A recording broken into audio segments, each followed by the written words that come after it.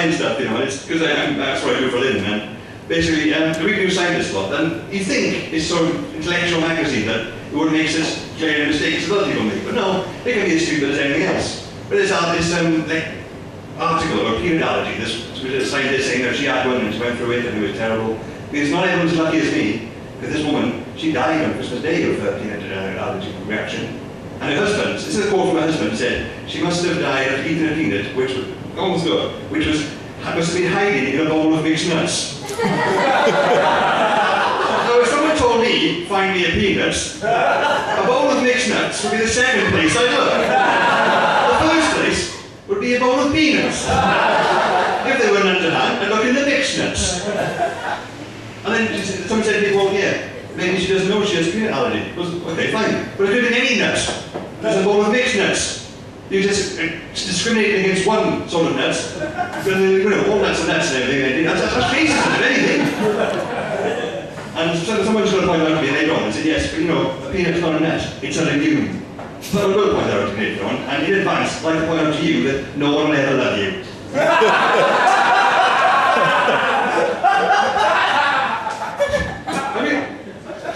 I get a bit grim sometimes. I mention death a lot in my set, and it's not really, you know, a conscious thing. It's because I started off doing this. I was working for 2 years at the corpsing department for a medical school, which is a grim job. I'm not going to lie to you. That's why I started doing it. So it was something more cheerful, more upbeat. And actually practiced my first set in front of a room of 40 corpses. Because I thought, it'd be good practice, do my jokes, in a room full of people, none of them would laugh. Yeah, I'm getting used to it. I'm never a pessimist, I know I was doing a corpse embalming job. But of course, in my first gig, after I did it, someone did laugh and shit myself. Believe you me, occasionally a corpse will piss itself, but that's not a metaphor for anything. That's not what I do, that's not my actual job. What I actually do, I'm actually a neuroscientist by day. A lot of people ask me what that is. I'm not a neurosurgeon, to clean this up, I'm a neuroscientist. Neuroscientists and neurosurgeons, we know exactly the same stuff, but only neurosurgeons are allowed to actually touch the brains. Which is a bit frustrating, you know, I feel like a teacher on a sex offenders register. You can't not allowed to do what I'm trained to do. Just stand there looking lonely through the classroom window, my dirty Mac. It's the kind of metaphor you didn't want to listen in the first place, I know that. I'm sorry about that. I'm not actually a paedophile, friend, to be honest. I've been called a lot of things doing this. I mean, people hear you telling jokes, they think you're being serious, they have to go at you for it. And I've been called homophobic, and I'm not. I told a gay joke once, I'm sorry about that, but I'm not homophobic. I say that, I have actually punched a lesbian, don't get me wrong, but it was self-defense. She started it.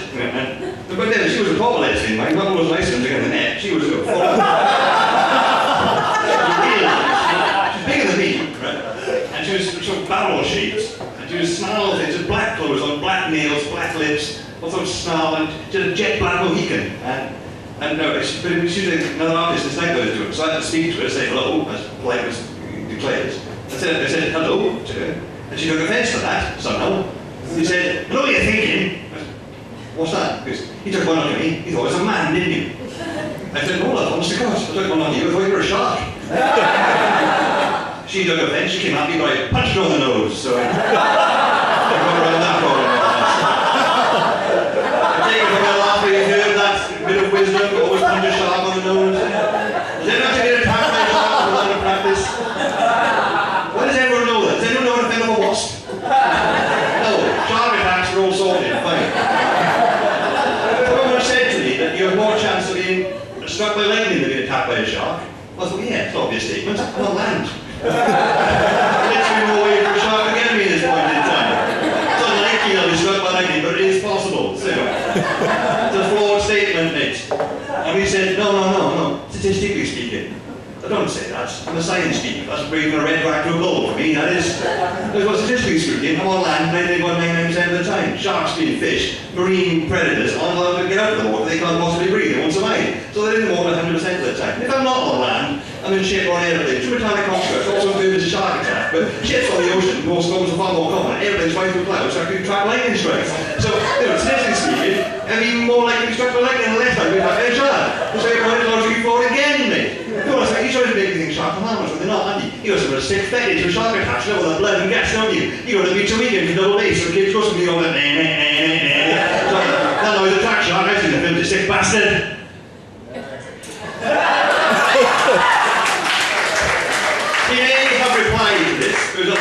escorted out of the London Aquarium and thrown into the street. Which shows you how paranoid London is these days. Security guards up in the aquarium. I don't know what they're for. People tapping the glass once too many, perhaps. Maybe a couple of revenge attacks against the stingrays, the Australian tourists. I don't know. But see, that's what I always gets me. Punching lesbians, no problem. Filling case quick. You keep going out to this. Suicide beds, I don't. Thanks for that. But yeah, I don't like to take a piss out of people. You should always don't act impulsively like that, because it's that little voice in your head which is controlling you, and it's evil. And all it does is get you in trouble. It tells you to do certain things. You know, it says do things like, have a kebab, you feel fine in the morning. Or tell that girl she's got a nice taste, they love compliments when they do. Or stupid things like, do it for Allah, and other. Woo! Terrorism, eh? Great topical, that's topical. I know, I saw the neighbours. But this is, I swear to God, that little thing in your head is nothing but trouble. This is the best example I've got it. First, when I first went to university, out the pub with some mates, ran out of money pretty quick, went out of fiver, went on the road to cash point. Now, you know, did all the usual thing, card in, 2047, put it out again, off I go. And then I realised, hang on, I forgot something there, checked all it, no money in it, left it in the machine. Came back, started running fast as I can back to the cash point. Before I get there, this monstrosity of a man approaches the cash point. I thought, shit, he's going to get my money. What can I do now? I thought, well, I'm not going to charge the guy because, you know, he's big. It looks like he'd kill me just for existing. But I want my money. I'm sort of in a pondering what to do. I don't know what the hell. Little voice in my head pipes up and just goes, hit him. And I said, quite reasonably, why? He says, go on, he's not expecting it. Of course I'm not expecting it. I'm not expecting it. It would be a stupid thing to do. Why on earth would I do that? If you get money otherwise, I'm not sure I wanted that badly, innit? Spent some time arguing myself, I didn't stop money, I actually collided with the guy, sent him flying. I thought, crap, got my money, ran off straight away, just to make sure that he didn't get up and hit me even more. Now, I thought I got away with that. 2 years later, at the cash point again, he got presents behind me. Turned around, oh shit, it's him again. It's that guy. This time, he's down to hit me, and he has a good reason. So I can't even complain. He's going to kill me for sure this time. He only recognize me. If I don't turn around, I'll be alright. Sweating, trembling, run my car off, I go again. I go, oi mate! First. Yeah? Left the money hanging out. I thought, oh my God. Little voice in my bottom goes, it's me hen. I said, why now? He's gone, you'll be ironic.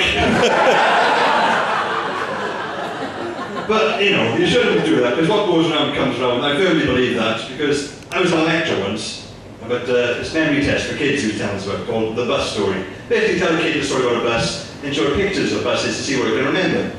And he's told the story, pretty straightforward. He suddenly goes, but you see, it wouldn't work for me and my children, because we're middle class. We don't ride the bus. That's for working class people. It's disgusting on there. Have you been there? Full of fat, sweaty, unemployed people. There's awful pregnant teenagers. I won't go on there. It's disgusting. Disgraceful. I thought, of course, what's that? But what do you mean it's a lecture? You can't heckle in a lecture. I've known that the hard way. I thought, well, he's going to get away with that, isn't he? But you might please you to know that a few months later he had to take extended leave in disgust because his teenage daughter was pregnant. I know, it's amazing when I would prove a point, isn't it?